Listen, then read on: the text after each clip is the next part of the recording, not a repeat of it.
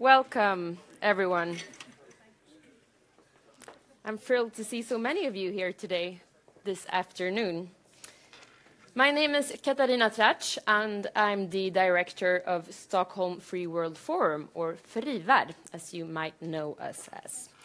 And today, I'm here to introduce the seminar that we're hosting together with the Atlantic Council in Northern Europe.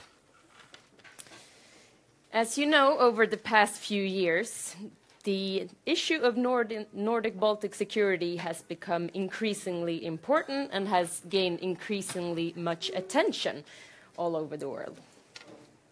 And as the developments go today, this seems to continue to be the case, also in the future.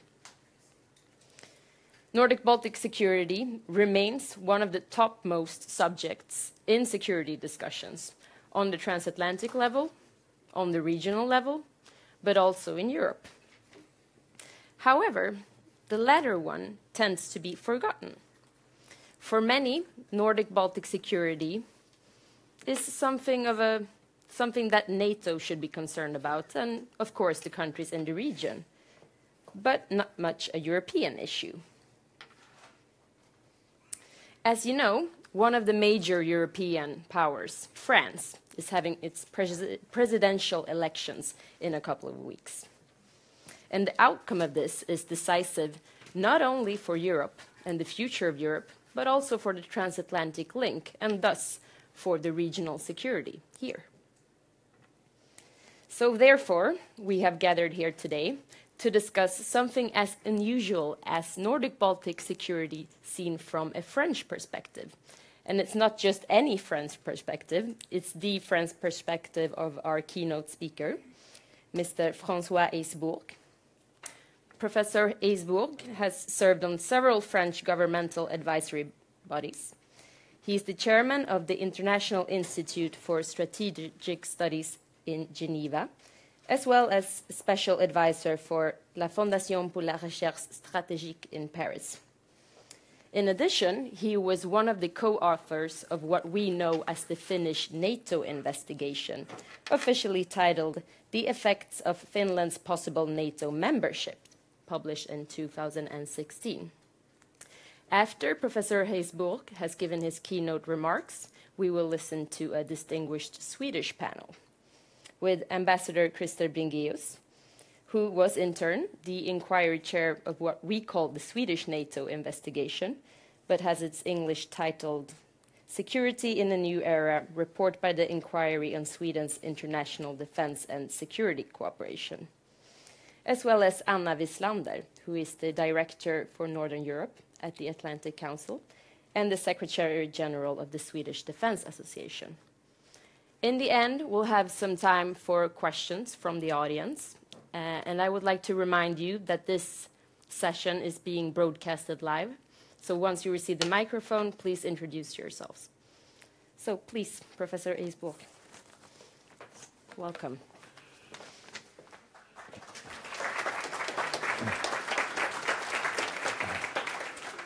Well, first of all, thank you very much for receiving me here. It's always a pleasure to come back to Stockholm, to see old friends, and to actually see some sunshine, because in Paris it's been pretty grim the last few days. I'm speaking about the weather, of course, not about the politics. Our politics are in a surrealistic phase. I'll come back to that in a few minutes, very briefly. If only to make the point that I may bring a perspective as a French person, but I'm not sure that it's a French perspective. We will know maybe in a few weeks' time what that perspective may or may not look like. Simply a few points. You, Katarina, you very kindly mentioned the Finnish report, which was by the way, an extraordinary exercise to have been involved with. It was really, really interesting. The Finnish seriousness when it comes to matters relating to security and defense is something which is admirable in all sorts of ways, and we were given the means with which to work. But I take it, in effect, a little bit as a starting point for this discussion, and that is to look at what has changed since the report came out. Because those of you who will have read the report know what's in it. I'll say a couple of words about that later on. But it may be more interesting, actually, to see what would need to be changed as a consequence of the enormous disruptions which have taken place since the report went online in English, Finnish, and Swedish in early May of last year, plus an unofficial translation into Russian to make sure that our translation would be the translation of reference rather than the one being done in Moscow. What has changed? Well, essentially two big things. One is Brexit. That came in June of last year. That has transformed already the manner in which the successor European Union, the EU 27,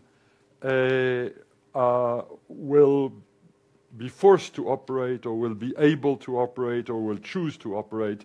And I'm still not sure what is the right verbal combination which will apply. All of a sudden, we have to look at security and defense policy in a manner which we had never before been forced to look at. The EU without the British, in an age in which the EU does have security and defense dimensions. The second big thing, and indeed the bigger one, is the election of Donald Trump in the United States. There are several dimensions here. One was already in play before the election of Mr. Trump, and that was the geopolitical, geostrategic shift of the world, and therefore of America's own priorities towards East Asia. The pivot to Asia, as President Obama put it in the speech in Canberra in which he launched this basic initiative, but it's not so much an initiative as a reckoning of trends, of very deep, very major trends, which are not, of course, going away anytime soon. That's the backdrop against which Mr. Trump will also be operating. The second point is the second dimension is what Mr. Trump himself, how he looks at the world. What is his vision? His vision is transactional. Alliances are transactions. They're not unconditional. They are very unlike the alliance system or systems which the Americans have built up with their Asian and European allies ever since the end of the 1940s. Transactional alliances and a logical, in that worldview, and a logical dislike of multilateral partnerships. Because if you're transactional, you want your partners to be divided, preferably weak, so that you can have the best possible transaction with them. Make them pay through the nose. It's easier to do that if your partners come piecemeal, rather than as a collective. It's easier for the United States to negotiate with country X or country Y than to negotiate with 28 soon, 27 and soon 28 partners of the United States within NATO, operating as a collective. And the third dimension, maybe the most important, but it's still a conjecture, hypothesis, is the personality of Mr. Trump. Mr. Trump has a psychological profile which is very similar to that of Kaiser Wilhelm II. Not talking about the politics, don't get me wrong. I'm not, I'm not engaging in a cheap critique. Simply the man has this arrogance, this pretentiousness, this schoolyard bully aspect, this very great difficulty on focusing on a given topic for particularly long. If you look at the descriptions of contemporary observers of Wilhelm II or of subsequent historians, you will find something which is very, very close to what you can apply to Mr. Trump. And that has in itself substantial consequences in terms of the manner in which policy is produced, both domestically and internationally. And that is not the same as saying that the guy is going to be impeached in 6 months. Wilhelm II abdicated after close to 30 years in power. Could go on for a long time, actually. So don't even draw any comfort from the comparison, if that's what you may have begun to think. But it does mean that it will be the same man who will be able, at one moment, to deliver a perfectly decent speech, and the next day to get into a Twitter storm of incredible rage and intemperance, like the one on Saturday, day after his Friday speech in front of Congress. A last point on what has changed on the American side, and this is a very serious point. It's one which is quite discussable. I mean, my mind is not entirely set, even if I'm afraid that the cement is actually hardening a little bit. Once you declare an alliance to be transactional, it becomes transactional. It's no longer possible to walk back the arrow of time. Even if it turns out at the end of the day that American policy towards its allies is identical to that of previous American presidents, that is, complaining loudly about the insufficient defense spending of the Europeans or of the Asians. This is par for the course. There's nothing particularly new about that one. That's not the one which worries me, by the way.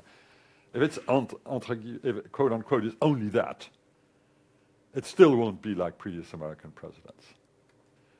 It's a little bit, Copernicus said, the Earth is not at the center of the universe, the sun is at the center of the universe. Once he said that, there was no going back. And I'm afraid there's that quality also in what is happening. So what do we do? What happens next? Well, first of all of America's friends and allies, partners in the positive sense of the word, are compelled to hedge because of the uncertainties created by the factors which I just enumerated, including, by the way, Brexit. How do you hedge?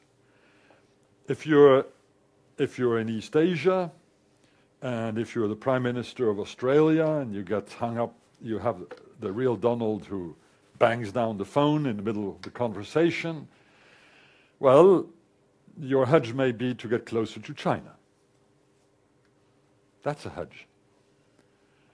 Or, because hedges are not necessarily mutually exclusive, you continue to ramp up Australian defense spending. Or, as the Australians briefly did in the late 60s, early 70s, at the time of the Vietnam War, you may think about going nuclear. They actually did that before changing their minds. If you're in Europe, what are the hedges? Well, one is to cozy up to Mr. Putin. Some do this for not simply out of interest, but possibly even out of affinity, not to say pleasure. Think Hungary, think Orban. I think he's quite happy with that sort of hedge. I'm not even sure he sees it as a hedge. Maybe in less, in terms which are not of an affinity nature, think maybe policies of the Czech Republic. And all of us, to some degree, may be tempted to engage in that hedge at different moments in time. Second hedge, you go into bilateral reinsurance. You see some of that, and of course Sweden, which has had a long-standing bilateral defense relationship with the United States of America, which I have to assume still exists, even though I find it extremely difficult to get my Swedish officials to actually talk about it, notwithstanding everything that has been published about it in the unclassified American material. Well, bilateral maybe, but if you're dealing with the real Donald, you're dealing with somebody who prefers weak and vulnerable interlocutors because they pay better. They pay more. You can get more. So what may have been affordable bilaterally in the past is probably going to be more expensive in the future. And I think I'm not misreading the character of Donald Trump when I say that. So it doesn't look like a great hedge. In a way, it's even worse than the Putin hedge. Thirdly, you have the euro hedge. More European security, more European defense. Have the Polish president expressing views on the need for the European nuclear deterrent. Would that have been said 2 years ago? I assume not. You hear it in some German circles as well. What's the name of the CDU guy last November, talking about a European nuclear deterrent built on the French and the British nuclear forces. His name will come back. Or the Frankfurter Allgemeine doing an opinion piece along the same lines. And this can be fueled also by the impact of Brexit. Some things which were not possible before in the framework of European security and defense policy appear to have become slightly easier to do with the Brits having decided to pull out of the European Union. So you can create a European military headquarters, you can create a European security defense research program, you can even create maybe a European defense fund in order to provide a multilateral leverage so that defense procurement is positively influenced in the direction of standardization of materiel and optimization of defense economics as a consequence. That's a nice hedge, assuming it's really available, because the degree of homogeneity of approaches within the EU27 is not absolutely straightforward on this particular score. The paying hedge. To pay is also a hedge.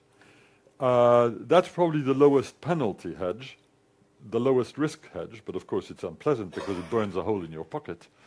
But still, that one makes sense because you will please Mr. Trump, since that is what he's asking for.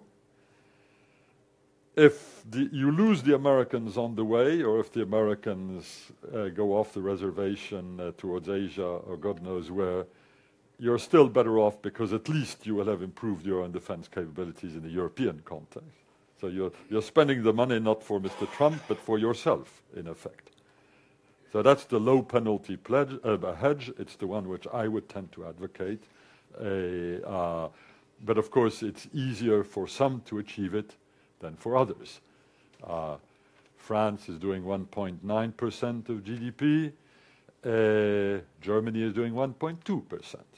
So when I hear Mrs. Merkel and Mrs. von der Leyen and Herr Schäuble in Munich say the other day, we will do 2% within the time frame. Well, if it were 2% in 2017, that would mean raising the defense budget from 35 billion to 60 billion. 35 billion to 60 billion. And if you're thinking ahead 2024, 2025, which is normally the aim point for reaching 2%, since Germany's GDP increases close to 2% a year, add another 6 to the figure, and you get 70 billion. Germany's defense budget doubling over a period of 9 years. It's not undoable, by the way. It's not unfeasible. But wow, is that a change? And will the German taxpayer be happy to do it? I don't know. So the availability of these hedges is variable. Some of them have perverse effects. I'm no great advocate of the Putin hedge. Although, coming to Sweden for a moment, I'm always rather impressed by the gap today in what I see in Finland and what I see in Sweden. In Finland, I see a country which has a high degree of dependence on Russia. This is something which we point out in our report. If Finland were to join NATO, there would be negative consequences for Finland. Because economic ties, human ties, that all of this would... but at the same time, the Finns are dead serious when it comes to keeping the Russians on good behavior. You know, the latest story when the Russians were transferring Iskanders to Kaliningrad, and some of the Russian combat aircraft which were escorting the aerial convoy, just by chance, found themselves on the wrong side of Russian-Finnish airspace.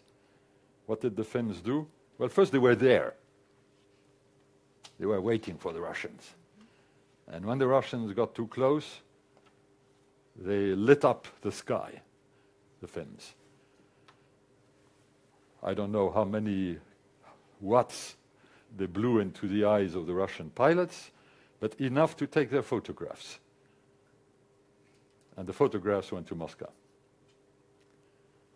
So this is, and this was not about going to the press.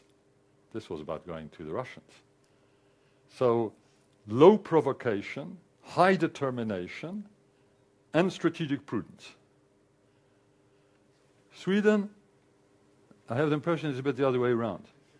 You have reduced your relations with Russia through a combination of initiatives, yours and that of the Russians. There's perfect interaction here. You have brought your relations to a point at which there would be very little penalty if you join NATO. Because I'm not sure what the Russians could do to you which they aren't already doing to you, short of invading Jutland. But otherwise, you know, what is there? You know, another strategic nuclear simulated bombing run? Like on Good Friday 2013, they were doing this even before they invaded Crimea. And was there anybody to meet them from the Swedish side? Not on that day. NATO did it. So the combination of high-profile, unpleasant relations between Russia and Sweden, on the one hand, and the reticence to back this up with the relevant level of threat of use of force. In the Trumpian world, it is not going to be a great idea to be unserious about security and defense. Putin on the one side, Trump on the other, a divided Europe in the middle. The penalty for not taking security and defense with the utmost seriousness will be very, very high.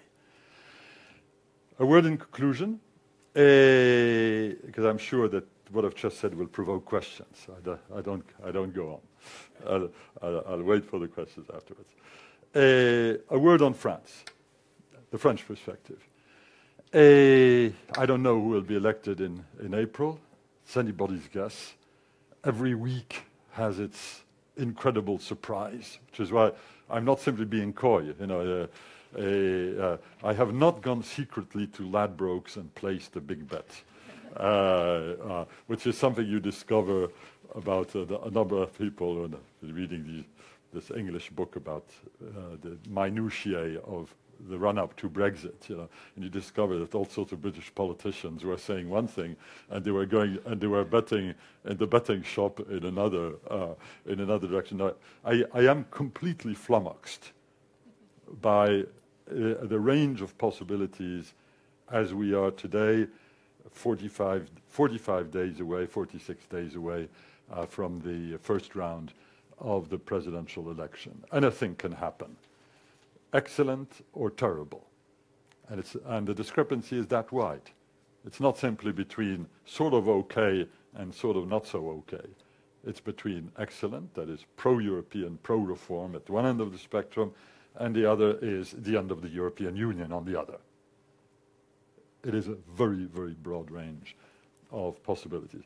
But assuming that it is not the bad part which wins, and that it's reform in one form or another which wins, right wing or left wing, or center left rather, and center left I think would have more credibility than right wing, not for political reasons but simply because it will be very difficult for the right to secure a mandate for reform when the main topic of conversation from the right is about the relationship between its candidate and whatever practices he may have been engaging in on the budget, on the personal work front, if I can use a polite set of words. Very difficult to get a mandate under those conditions. So let's assume we have reform. Reform in France is possible if you have a mandate, and then a presidential election followed immediately by a legislative election, because we also have that coming along. It's probably the best you can get in terms of being able to engage in reform. If you have that mandate, reform will happen. And reform is not a vast enterprise. Some people confuse the difficulty of promoting reform in France. And it is difficult to promote reform in France. They confuse that aspect with the other aspect, which is the degree of reform which would actually be necessary to get France moving forward. And the paradox is that the first one, that is getting the reform process to begin, is more difficult than the second one. That is, it wouldn't actually require an enormous amount of reform to get the country moving again. So if we have reform, French-German relationship will be able to pick up again. And if the French-German relationship picks up again, and assuming that things don't get pear-shaped in Germany next September, that's another unknown, although there the discrepancies are of the sort of okay and not so okay alternatives, not quite as dire as in France. But if things turn out okay in Germany, then I think we would have an honest possibility of building up the security and defense dimension of the EU 27. And that brings us back to how you deal with a Trumpian world. We're going to need all of the NATO that we can get or keep, and we're going to need all of the Europe that we can acquire if we want to be able to deal with this transactional post-unconditional alliance world on the one hand, and a dynamic Russia on the other, not to mention the problems we have in the Middle East. I've spoken too long. I'm very sorry.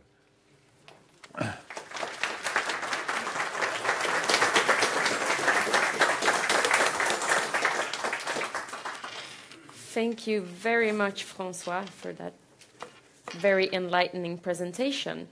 I have a few follow-up questions, but I think I'll save them to last. So with that, I ask the rest of our panel, Christer Bringeus and Anna Wieslander, to come up, and starting perhaps with Christer, who will give a few remarks. Okay, thank you very much. And first of all, thank you to you, François, for, as always, a very elegant and lucid presentation.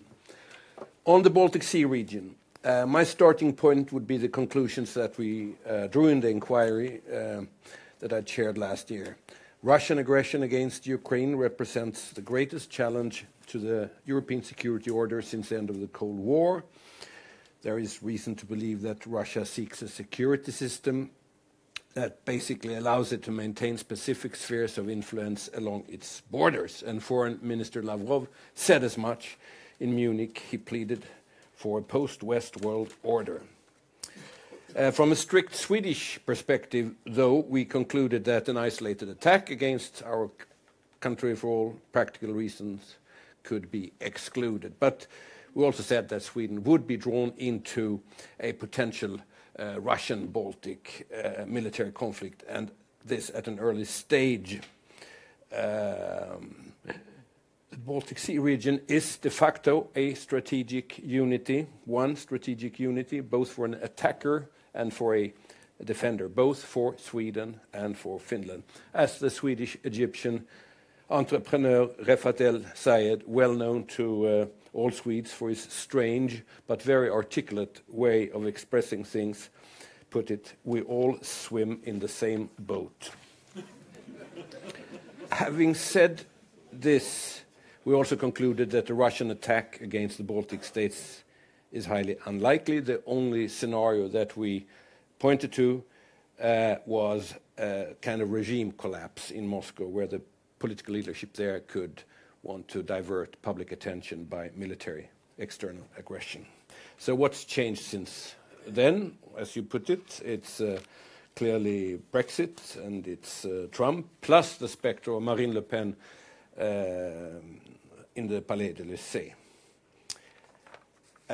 Brexit, what does Brexit mean for European cooperation? Well, first of all, I think it needs to be said once again, the price will be paid by the Brits, and in particularly by its youth, by the British youth. Basically, I see three scenarios. First of all, theoretically at least, a big leap forward. I know that former Prime Minister Göran Persson argues that Brexit is an opportunity. Europe can focus on, quote-unquote, itself, making the reforms necessary without constantly being obstructed by the perfid Albion. Number two, renationalization. EU members taking home competences formally handed over to Brussels, or simply acting against further integration. Number three, muddling through with a strong element of a European Union at different speeds. Assuming that Marine Le Pen will not end up at the Palais de l'Élysée, in that case I fear that we will only see unpredictable European chaos. The inner core, Germany, France, and maybe Italy, and maybe the Benelux, will form a nucleus of its own, with Germany as both the obvious anchor and engine. Germany's role will be stronger, if not crucial, and every country in Europe will, nolens volens, have to deal with Germany and relate to Germany. The message from the Chancellor when she met our Prime Minister last month, as I understand it, was simple. Germany will be there, Germany will take its responsibility, but, she said, and this is crucial, we can't do it alone. And this will not necessarily be an easy one for Sweden. As we all know, fundamentally, EU is of extreme importance for Sweden as a welfare state, but such a development with a core European Union will force us to make a choice of values where we are not quite comfortable. Are we part of this core Europe? What about common defense? What about the euro? Trump. Trump has made it obvious that established partnerships, alliances, rules and protocols mean little to him. His presidency, simply put, poses a stress test for Europe, for transatlantic relations, and for the world as a whole.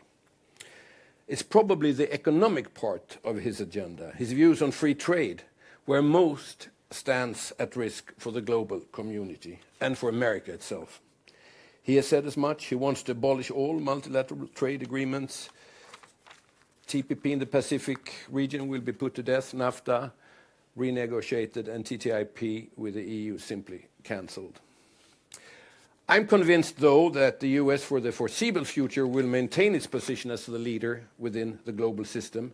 Its position is underpinned by width and strength, both in terms of diplomacy and military might. But the year 2017 might well be the year when China finally and unrevocably stepped out as a leading actor on the international arena and a very, very serious competitor to the United States. I apostrophe Carl Bildt at Davos. The leader, well, he wasn't at Davos. Yes, he was. At least he said, I found this quote, the leader of the world's largest communist party came to Davos and praised capitalism and free trade. The hands hardly stopped clapping. Trump is playing right into the Chinese hands. And as any undergraduate of macroeconomics would tell, the US will pay the price. On security, we obviously will hear calls for a closer European cooperation in the field of security policy as some sort of compensation for Trump. But I'd like to quote Ambassador Ischinger at the Munich Security Conference. The calls for Europe to become a strategic counterweight to the US are purely aspirational. In reality, no such option exists. In the short and medium term, Europeans cannot do without the US security guarantee. And as a result, we must work to convince the new administration of the importance of a united and peaceful Europe. In the long term, the liberal global order will endure only if supported by both pillars of the transatlantic partnership. And the Swedish government was quick to draw this conclusion. In his letter of congratulations to the president-elect, Prime Minister Löfven of Sweden stressed the importance of a continued Swedish-American cooperation in the field of security policy. Sweden, for its part, has, and I will conclude here, an interesting dilemma.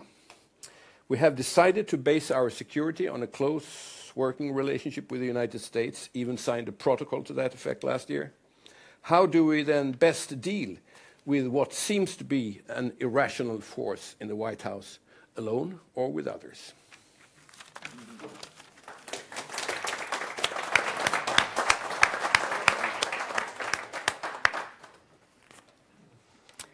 Thank you very much. Thank you so much. I will do, as I have been asked by Katarina, to make a few remarks on perhaps more of a French perspective on the Baltic Sea security. Francois, he just came here and looked at the title and was a question mark in his head. Is there a French perspective on the security of this region? And of course, I think we all know that if something major happens up here, we would need outside assistance in order to solve it. And firsthand, I think everybody will look at the United States for that. That does not mean that other major states are not important in dealing with the situation here. And I think France could play an important role up here also. Question is, are they focusing up here, and what could they do in this regard in that case? I think France is often perceived as having no interest in the Baltic states. It's perceived as a country that is facing south as opposed to east when it comes to threat perceptions. I would say if you scrutinize a bit of what the French reactions these past years, that it has some moderation to it. Actually, after Crimea, the illegal annexation of Crimea in March 2014, we had NATO acting out of surprise, rather modestly, one would say, with some assurance measures. And as you know, the US moved first, reinforcing the Baltic Air Police mission and also putting about 600 troops in the Baltic states and Poland within a couple of months to reassure. But actually, second, third in acting was France. who reassured the Baltic Air Police mission with additional jet fighters and also offered AWACS surveillance support at the same time as the UK and at the same level, I would say. And you can note also other countries, Germany, as was pointed out here, Christer, acting more slowly in that case. So that was the situation then. I think France lived up to responsibility as a major ally at a modest level, but that was the level of all actions at that point. Also another initiative was the spearhead force that NATO decided upon at the Wales summit in 2014, brigade size, very rapid reaction force to be able to act as a deterrent to meet what we had seen Russia mobilizing within 48 hours ahead of Crimea. And this force has 7 framework nations leading it, and all are European nations, and France is one of them. So France will have the leadership in 2020, which means that if something happens, then there would be a big reaction from France at that time. Noteworthy also, the US is not one of those nations leading that force at all. It's only supplying support, strategic support to that force. So a couple of positive signs. On what you could have expected more, and what everyone thought was that now that NATO, after the Warsaw Summit here 2016, decided upon enhanced forward presence in the Baltic states and in Poland, the battle groups of battalion size that are now being put in place. France, everyone more or less was expected to take on leadership for one of those battle groups. But that did not happen. Instead, Canada actually stepped up and took on that responsibility. So now it's the US, it's Canada, it's Germany, and it's the UK. And I think that it would have been preferable for the region and perhaps for Europe if France had taken on that role. No, Canada will do an excellent job. It's not that, but for the dynamic of what we see here in Europe, it could have been an advantage. And it's also connected to what has been a struggle within NATO this past year, is how to perceive Russia. They were striving towards a strategy on Russia to the Warsaw Summit and did not really reach as far as some countries would have hoped for. And part of that is how to view Russia. Is it a threat? Is it an adversary, or is it a strategic partner, as the official documents actually still say that Russia is? And in this sense, President Hollande was pretty outspoken ahead of the Warsaw Summit and said that Russia to France is not an adversary. Russia is not a threat. Russia is actually a partner. Russia did wrong, annexing Crimea, but still, in the major whole, that is how France views Russia. And this is a struggle still within the alliance and will continue to be. And as we heard, the power field that Europe is now captured within, with President Trump and his positive view on what could be expressed as will for a détente towards Russia, and Mr. Putin and the expressions himself, where will we end up in this puzzle in this region? I think that's important to address. A few words I can just end up with President Trump, France. One of the reasons, the major reason that France could not assume a responsibility for this force in the Baltic Sea is that it's strained in its war towards the terror. So it had or you all know about the terror attacks and what France is facing in that regard. So the military is strained, also doing major operations elsewhere, ISIS, Mali, and so on. And President Trump has expressed that NATO should do more on terrorism, and so that could possibly then, could that be something where we see a new dynamic coming up? So far, France has not been very keen on NATO taking on a bigger role in fighting terrorism. Actually, this has been more of a coalition of the willing among states, as in ISIS, or more for the EU to handle border control and other softer security issues. So far we haven't really seen anything happening there either, but it's one possibility ahead, perhaps, of finding common ground and revitalizing these relations. Thank you. I think I'll stop there.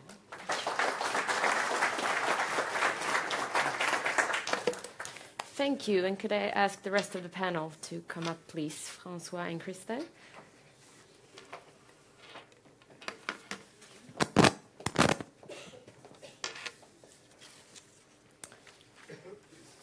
So thank you, all of you, for your extremely informative presentations. And I had prepared some questions. You have managed to address most of them in advance. But I will just ask you a few follow-up questions before we allow the audience to participate. We have an extremely knowledgeable audience here today, so there will be time for you also. But if I start with François, you were talking about the differences between the Swedish stance and the Finnish one, and naming particularly that the Finns are dead serious about their defense and the Swedes perhaps not being as serious.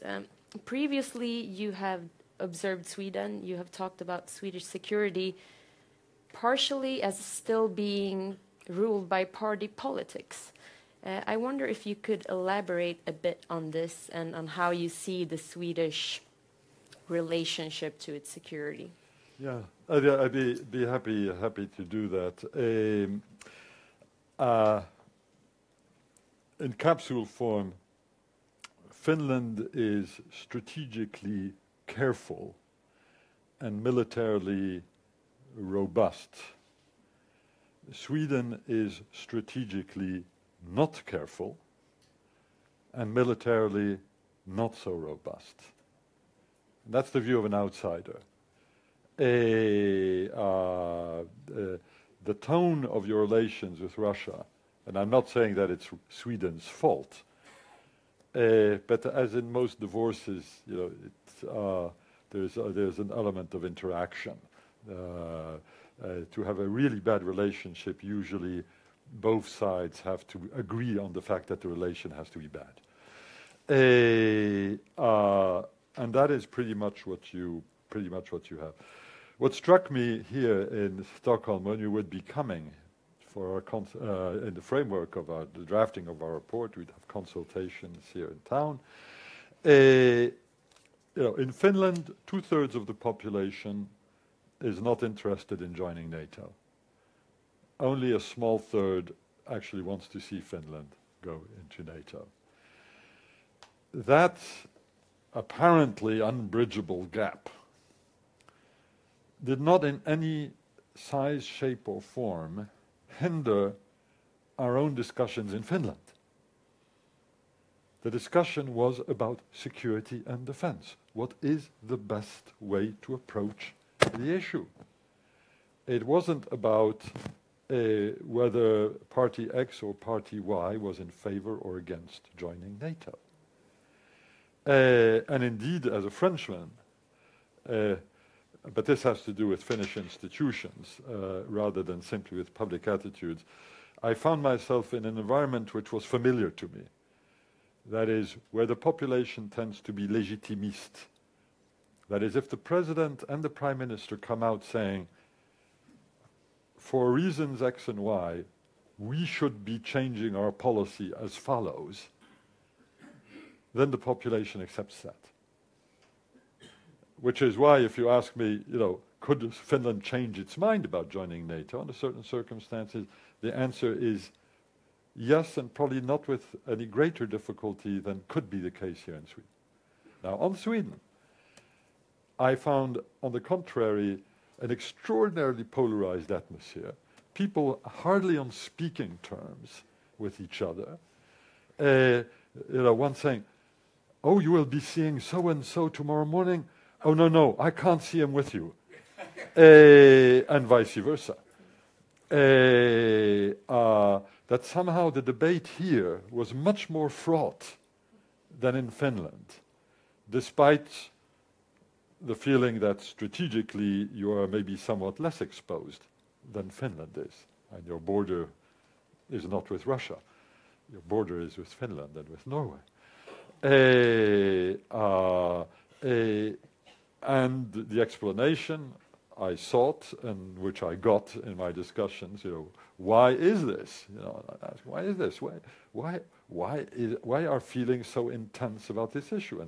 And ditto in the media treatment. Finland and Sweden have both signed host nation support agreements. Finland, this was a non-issue, if only because essentially it was an executive issue. In the case of Sweden, you had articles in the press about how this meant that nuclear weapons were going to be installed on Swedish soil. And I'm not inventing this. And serious articles of this sort written by serious people and drawing rebuttals from having to draw rebuttals from serious people. It's a very, very awkward debate. And with the backdrop, which is that public opinion is about 50-50, or 45-45, if I can put it that way. Actually, there's less of an imbalance in public opinion than there is in Finland. Katarina, can I just say one word in reaction to what Anna said, because she gave a great overview on the French situation.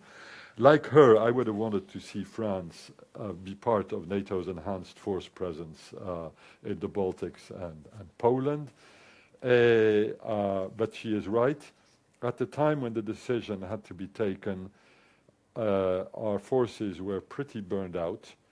And not because of having to deter or defend against possible enemy action, which is what enhanced force presence is about, but in having to deal with actual violence, actual attacks. Domestically, 10,000 soldiers were engaged in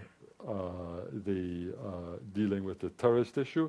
In West Africa, 5,000 in an incredibly hostile environment in terms of climate and geology and so on, and an area the size of Europe. And if I say the size of Europe, it's also to remind people this is not about France, this is about Europe. If there had been a jihadistan created in Mali 4 years ago, which is what was happening, we would be in pretty much the same situation at that end of the geographical scope as we were when Daesh created a jihadistan in Iraq and Syria in 2014, a year later. The difference between France and the others is that in Mali we were able to step in and prevent it from happening, whereas in 2014 in Iraq the Americans went AWOL and the Europeans were not there. And we are still trying to liberate Mosul as we're speaking here. This is what would have happened in Mali. We would probably be fighting our way through the ruins of Bamako, having bombed the rest of the country into little pieces. This is what would have happened. And the stuff that we are led to do in Africa these days, we do pretty much on our own. Now we get some help from the Germans, by the way. The Germans have actually begun to integrate the notion that maybe it is unwise to let 95% of the burden fall on the back of the French. And the Germans are helping us more and more, and that is something for which we are extremely glad. Voilà, that was just what I wanted to add. Thank you, and it actually leads me to the next question, talking about hedges. You outlined a few hedges, François, namely, well, the bilateral hedge or cozy up to Putin hedge, as I understood it, is not the best choice, perhaps. We also heard about the European hedge, and I heard Christer somewhat referring to that also in his speech. But that made me think about, and besides the most important one, of course, the paying hedge, it made me think of an additional one. Could there be a terrorism fighting hedge, for instance? I hear you now speaking about France and how so few countries actually have contributed to this.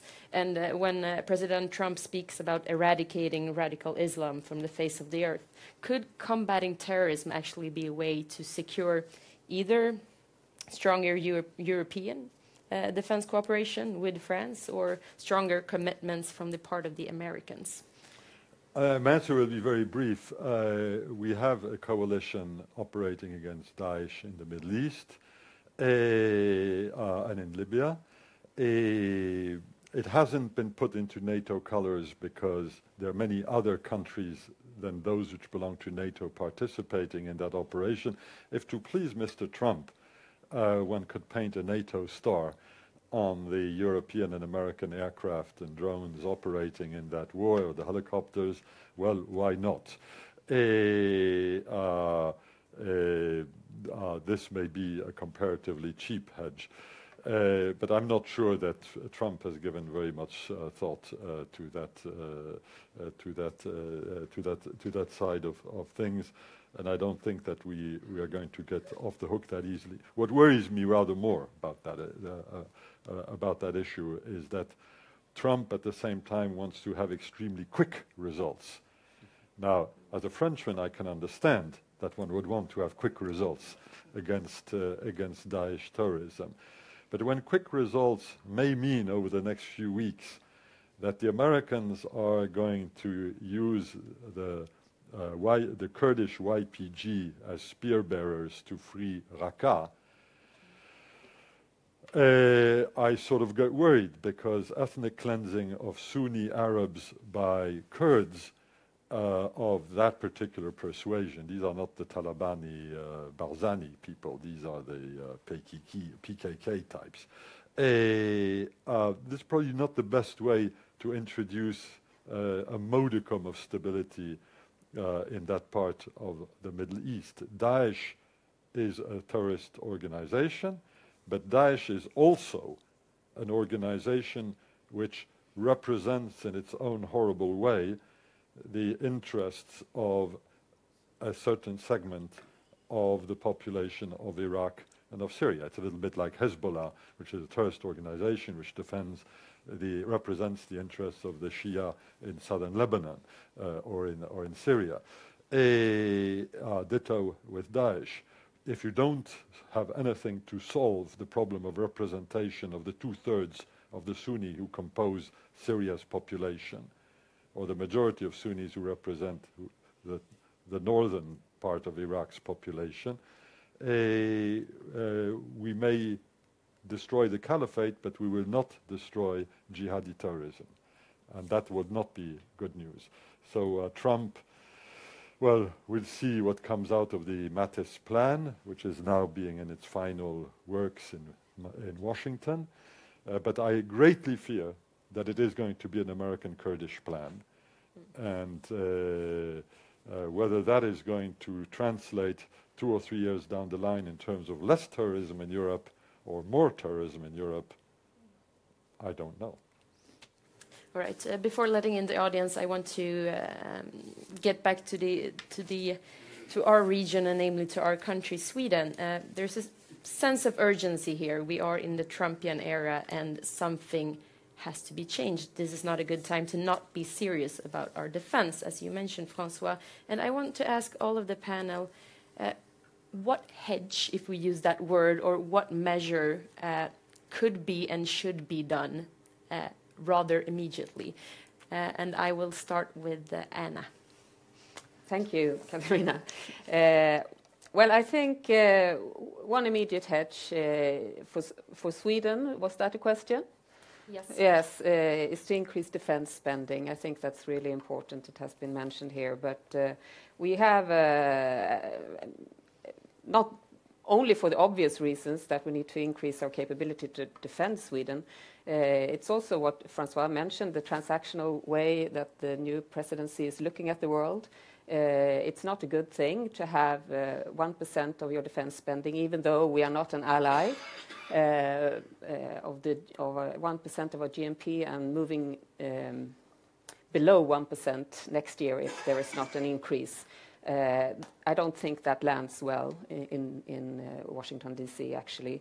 And we should, for various reasons, look at this. But this is also one very important thing, since we put a lot of emphasis on the Swedish-US defense relation. So that is important. I also think, though, that we should not cry too much for those years where we spent a lot of money on international missions, even though we did not spend that much. But it was not in vain. What we got then was a lot of trust from allies that we built relations with. What we did in Afghanistan, what we did in Libya, and we should not underestimate that credibility that we got by doing those things. And we got it, and I think if we compare Sweden and Finland, often as twins like this, I think Sweden earned a little bit more because we did a little bit more in Afghanistan and we did a little bit more in Libya. And we can use that in a smart way ahead if we play our cards right. And then third thing, I don't know if that's a hedge, but I would like to just say a word of warning on the open door policy and what we see going on now in the dynamics of this region, where we, both Finland and Sweden, keeping our doors, our options open security-wise, and we should, of course. But I had a conversation with an advisor to one of the French, possibly French president candidates, I should say, who was talking about other countries in this open door, about Ukraine, about Moldova, about Georgia, and what's coming up ahead. What is the Europe? Will the door close towards these countries when it comes to joining the European institutions? And we should be aware that these kind of dynamics that happen that are perhaps not aimed specifically at us could also have effects upon our decisions ahead. Christer, I don't know what you can say in your professional capacity, but if you would like to reflect on the I think talking about what has been said. The hedges, I mean, clearly it's defense spending. If I should be self-critical to the report that I chaired, I mean, maybe we took a little bit too lightly on the pressure that we could come into. I mean, I think it's very clear that we will see in the future years from the United States is demand on increased spending. Having said this, you can add, interestingly enough, there is an element in the leftist opinion in Sweden that is very much in favor of this. I mean, if you take the editorial page of Aftonbladet, the main social democratic, whatever, tabloid, they are very much arguing for radically increased spending. Having said this, I mean, this will not fix our basic security problem. I mean, at the end of the day, it will be marginal effects. We would have to remilitarize our society immensely if we should come up to critical level. But defense spending, and it's not the hedge, as Francois said, it's probably simply logical.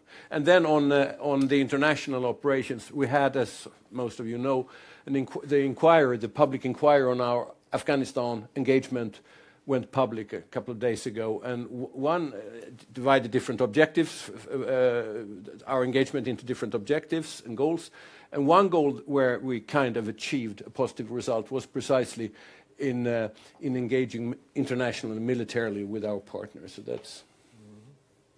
Francois? Yeah. First of all, on the open door, you may have seen, or if you haven't, you should.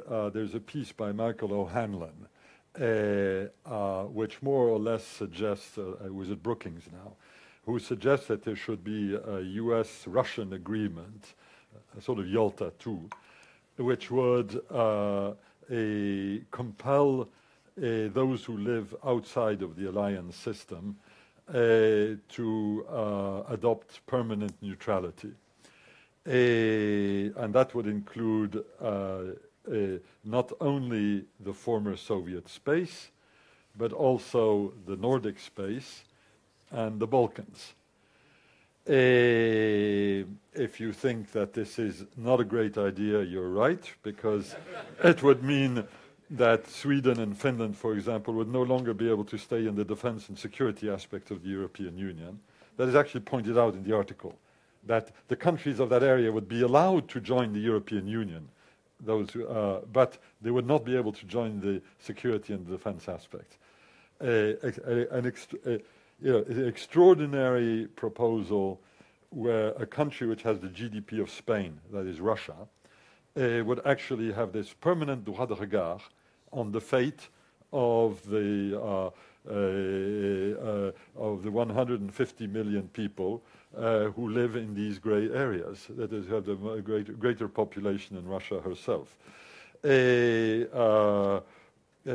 So much for shutting the open door. It may be shut before you know it. Michael O'Hanlon is not a red meat Republican, as far as I can remember. It's the sort of thing which I guess could please Trump. And you want to be very careful about yourselves. As to the risks in this grey area, for me, currently the highest level of risk is in the West Balkans, which we tend to forget about. But if you are Putin, if you are Russia, if you have the GDP of Spain and the defense budget of France, because that's the level of Russian defense spending today. It's about the same of France in the most generous definition of French defense spending. You're probably not going to want to face Article 5 issues. And you don't want to face the risk of attrition. So what do you do, apart from Crimea or Syria? You may want to do a coup in Montenegro, but shucks, that didn't work. But you're helping your friends in Serbia. You have a small point in Niš where you can maybe start building stuff up. You've got a friend in Hungary next door. Bosnia is in deep trouble. Republika Srpska is open to every single form of possible subversion. Stuff could happen there, and which would affect the European Union more than anybody else, because we're just about the only people who could actually do something in that area today. We have reserve powers in Bosnia, and we have reserve powers in Kosovo. And before we know it, we may have to exercise those powers. And I'm not sure the Americans would rush to our help in that particular set of circumstances. A Swedish hedge. There's one hedge which you folks didn't mention. I was a bit surprised, and I'm not saying that I'm advocating it, but if I'm not a member of NATO, maybe one of my hedges would be to consider joining NATO. I mean, fair point. Just ticking down the list. I didn't mention it because, of course, I was speaking as somebody who comes from a country which is in NATO. But if you're not in NATO, and if bilateral is going to become much more onerous or even punitive than before, does that change the terms of the NATO debate in Sweden? Question to you guys. Thank you. And with that, I will open up the floor for questions. Starting here, please wait for the microphone, and if we could get a microphone. And also, I would like to remind you that this is being recorded, so please introduce yourselves once you receive the microphone. Yes. Here in front. Thank you. I'm Thomas Bartelman. I'm retired ambassador.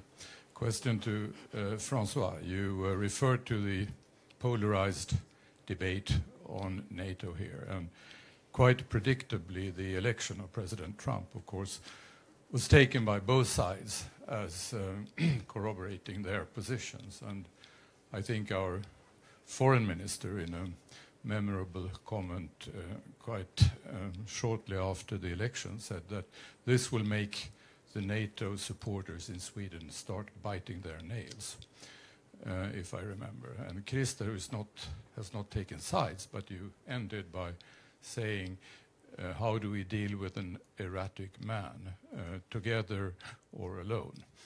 And I would like to tempt you to venture a bit out on this thin ice. Okay, but maybe we'll collect a couple.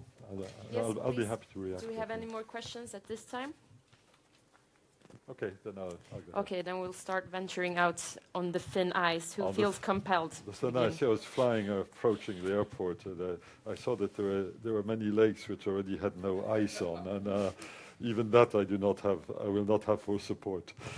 I read the summary of the excellent summary of your report, I would have liked to say the summary of your excellent report, because your report has not been translated into English or into Russian or into French. You don't know about that, Russian. Maybe maybe they did. Maybe they did. Maybe they did. But I read the excellent summary. What are the conclusions I drew from your report, both in what you said and in what you didn't say? Because, as we all know, it's also what one doesn't say in these reports, which acquires importance of its own because of the existence of a report. One is that nothing deters like Article 5. And secondly, and this is what you didn't say, at least in the summary, and that is that the downsides for Sweden of joining NATO are not particularly great. This is in contrast to the Finnish report, in which we go at some length into the issue of the downsides. That is, how would the Russians react? And without revealing too many secrets, René Newbery and myself worked very particularly hard on that section. And to the surprise, I think, of some, we agreed very deeply on that assessment, which is not an easy one to make. They were essentially saying the penalties would be real. The Russians would not like this at all, and there would be a price to pay. And the Russians occasionally do things to remind people who are in vulnerable situations what sort of prices could be paid. Remember the migrant flows in 2015 with the selective opening up of border points with Norway and Finland by our Russian friends. Just to make a little point, it could be more than 1,000, could be 100,000. A gentle reminder. But that given what we know about previous Soviet/Russian reactions to NATO enlargement ever since the first NATO enlargement occurred in 1951 with the entry of Turkey and Greece. And Turkey, by the way, was a big thing, which the Soviets were very, very unhappy about. Ever since then, we know that there is a cycle in terms of refusal, opposition, retribution, and eventual acceptance. And so that provided that the upside, that is the improvement in the security and defense situation, would be substantial, then it would be possible to bear the burden of these negatives. Now, in the Swedish case, you don't have too much of that downside. So that makes the calculus easier. On Article 5, when Trump was asked about Article 5 applying to this or that Baltic nation during the campaign, you remember, I think it was Estonia which came up. It was Estonia or Latvia. And he essentially said, well, it would only work if they had been paying. Transactional vision of Article 5, purely transactional. That obviously scared people, particularly in the Baltics, but not only. And since I've been saying that once you've declared that it's transactional, it probably stays transactional, this does challenge, more than in the past, the potency of Article 5. But for Article 5 to be fully potent, you still have two things. One, of course, is what would happen to the credibility of the United States in facing its peer competitor. The Americans, by the way, don't use the word adversary when they talk about Russia or China either.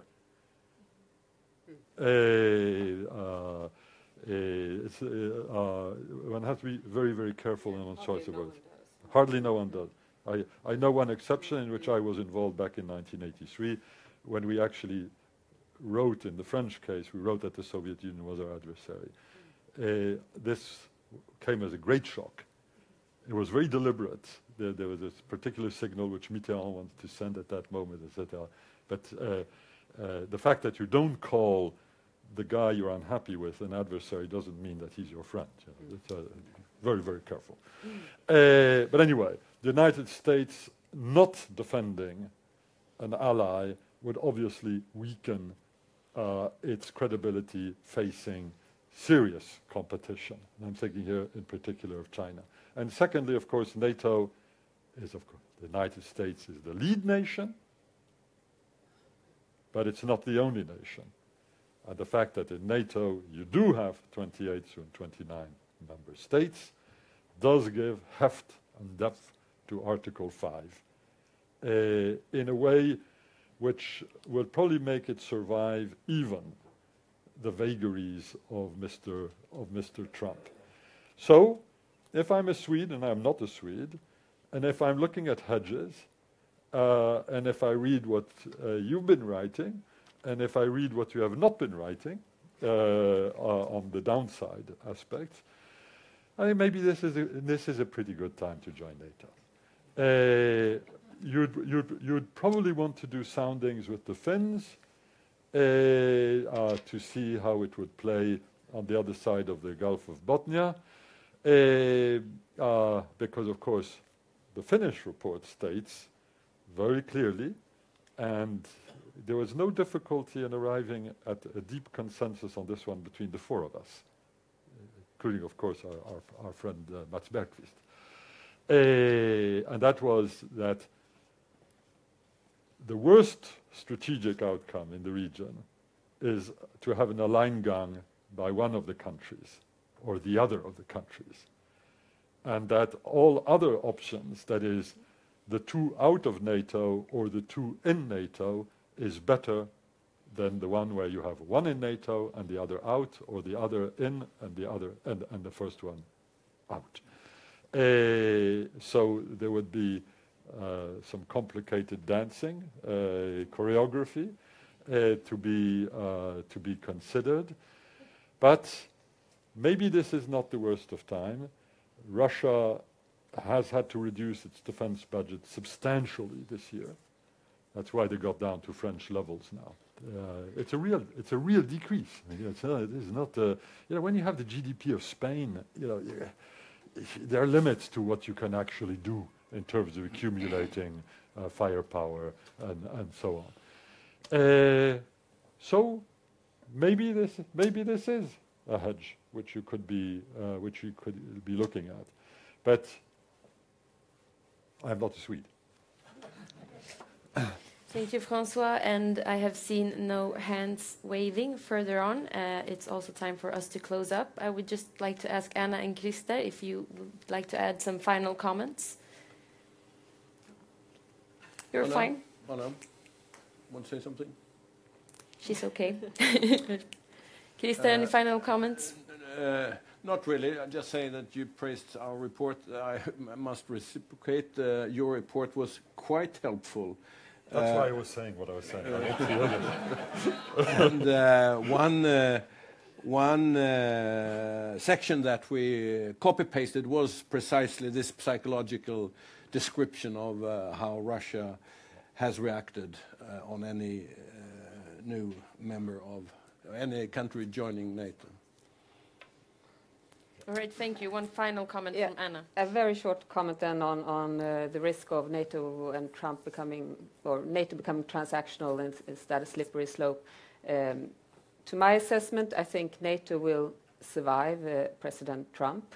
I think what he has put on the table is negotiable deal. It's a deal. It could be a deal, in his words. I'm more worried about the European Union.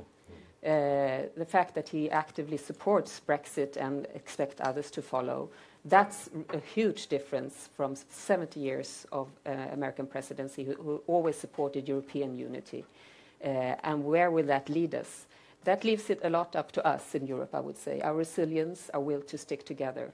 We will not get that much of support from Mr. Trump. Perhaps, though, an external, I would not say adversary then, but external challenge to deal with together. Yes, thank you. So thank you very much. On behalf of the Stockholm Free World Forum and the Atlantic Council, we would like to thank the panel above all, but also to thank all of you for coming here today. So a big round of applause.